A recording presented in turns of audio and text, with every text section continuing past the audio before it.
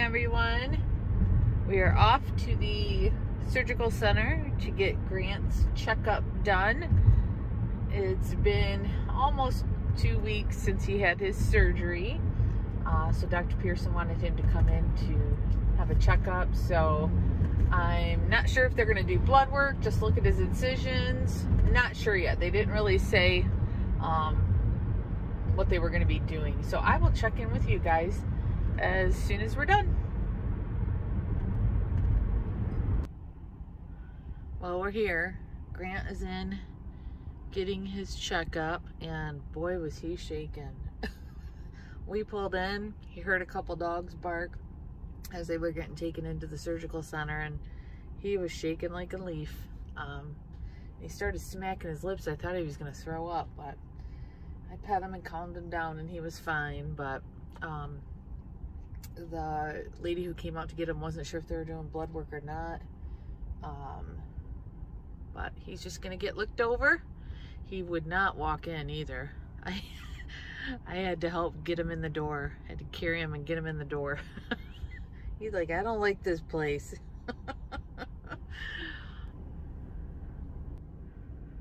All right, they let Grant come back out here to relax, but we're waiting on his blood work. It's just finishing up, but... Were you a stinker in there, Grant? Were you a stinker in there? He said he was really good getting his blood taken. He just, I'm sure, gets really nervous in there because he's been to the vet's office so much. Poor baby. Poor baby Grant. Yep, so he's got to sit here a little bit longer and wait for your blood results and see if they're going to give you meds or if everything's okay, if we're just on our way. We'll see.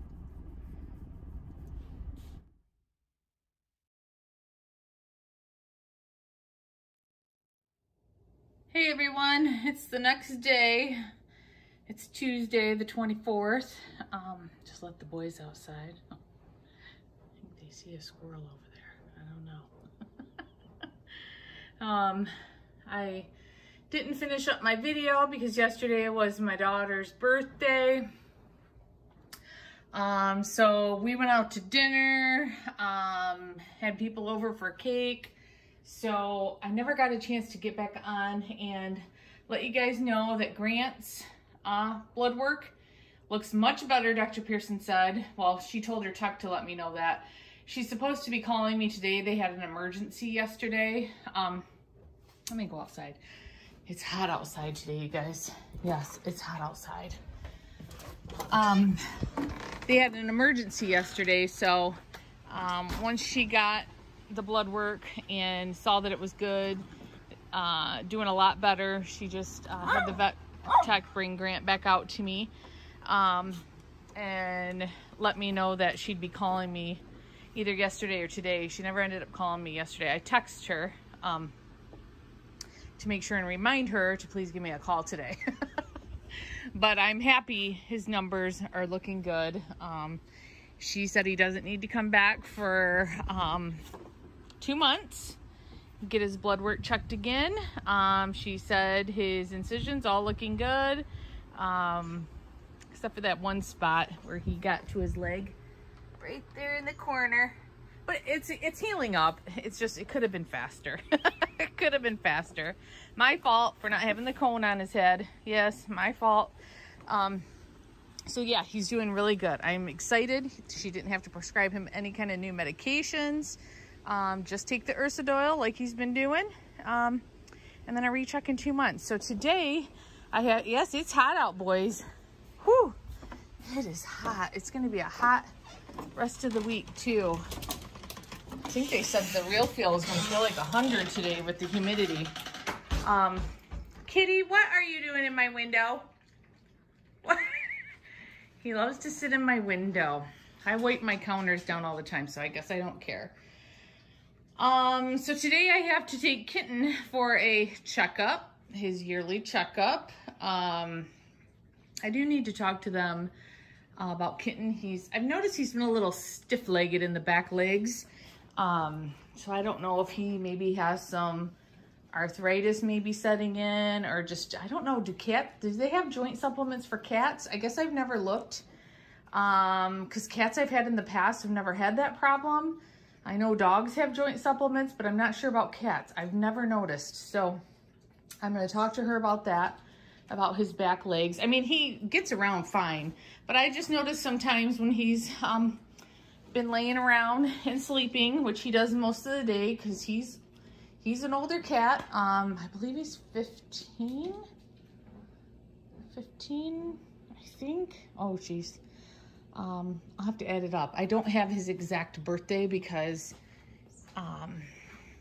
back then I wasn't writing down birthdays for my animals, and he was found in my mom's ditch.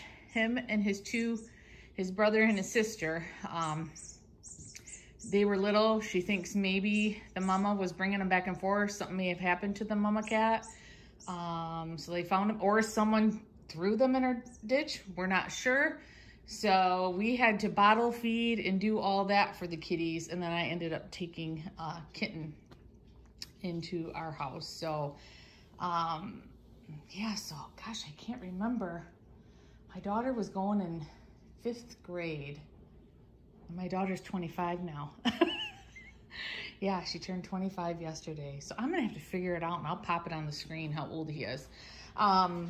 Yeah, so he's an older kitty, so he may have some arthritis going on in his hips or his legs. I'm not sure, so I've got to talk to the doctor about that and see if we can get him some kind of supplement. But Mr. Grant is doing wonderful. I'm so happy for him. He's just been bouncing around, running. He's doing really good, really good. I'm so happy.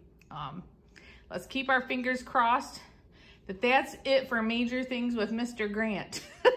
Let's keep our fingers crossed and say a little prayer tonight that that's it for anything major for him.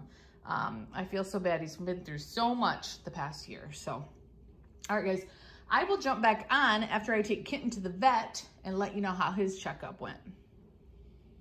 So I thought I'd jump back on now that I have Kitten in his crate here, ready to go to the vet. Thought I'd jump back on and show you Kitten in case you're a new subscriber.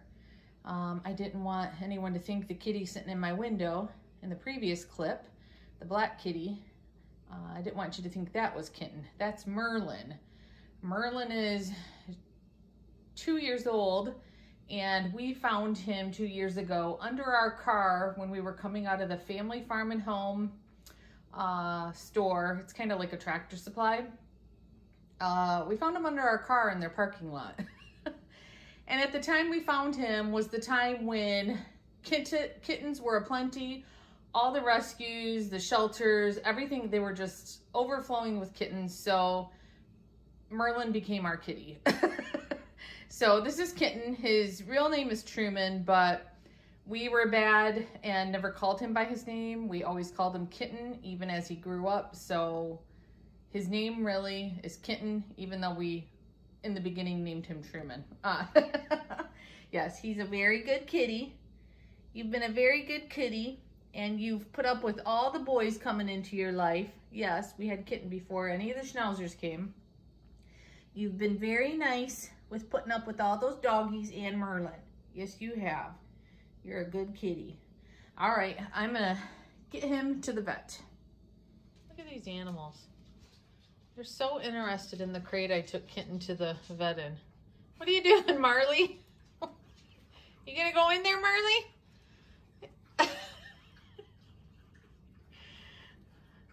They've just been sniffing it up and down. So, Kitten's appointment went good. We did find out that he does have a, I don't want to call it slight, small. He has a heart murmur that the vet's not too concerned with right now.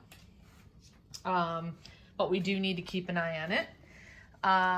He has chin acne. I never knew cats got chin acne, but I guess there's glands on their chin. And when they rub their face on things, they can get clogged, just like our pores can get clogged, and it causes them to have like little pimples or blackheads. I never knew. I would notice sometimes Kitten would have a scab or what looked like a little teeny sore on his chin, and I thought maybe he was just scratching his face too hard, but it's actually chin acne. So he said, "Who's in there?" Is that Milo in there? Let Milo out. He said just get like a Stridex pad and just rub it on his chin. Maybe just, he said not a lot, maybe twice a week. And that will help that. So yeah, learn something new every time I go to the vet, it seems like. Yeah, so, but overall, he said he looks great. He's upstairs already snoozing probably on the bed upstairs. I let him out of that crate and he was gone. He said, otherwise he looks great. He said everything else looks wonderful, so that's why he's not real concerned about the heart murmur. He did tell me when he's resting, like when he's sleeping, set a stopwatch for like 1 minute and count his breaths per minute. If they get over 30, I should have him seen. So, oh, you got Mr. Bill? I was like, what is that noise? I thought a cat was meowing. You got Mr. Bill? Oh, somebody messed up my rug. He loves that Mr. Bill. Yes, he does. So, yeah, so overall, good checkup. Just got to keep an eye on that heart murmur. So I'm going to get going. As you can see, I have a pile of laundry here to do. And I'm just going to relax the rest of the day until I got to make dinner. It is so hot outside, you guys. Oh, I know I said that earlier, but oh my goodness. It is so hot. Miggy doesn't even want to stay outside. Yeah, Miggy doesn't even want to stay outside. So that tells you how hot it is. You got the little mouse toy? You got the mousy toy? That's what Milo was playing with earlier. The kitty toy I got for the kitties. And the dogs have taken it over. All right, guys, I'm going to get going. Hope everybody's having a great week. And we'll talk to you guys again soon. Bye. I wanted to jump back on because I misspoke earlier when I was talking about Kitten's chin acne. I said that you need to use a Stridex pad twice a week. I meant these, a chlorhexidine pad. They look like a Stridex pad. Totally misspoke, so I wanted to get on here and correct that so nobody uses a Stridex pad on their cat's chin. This is what you want to use. It's like an antifungal, antiseptic pad, and they just look like Stridex pads. So you want to use one of these a couple times a week, he said. So, all right, guys, just wanted to correct my mistake in the previous clip. See you guys later.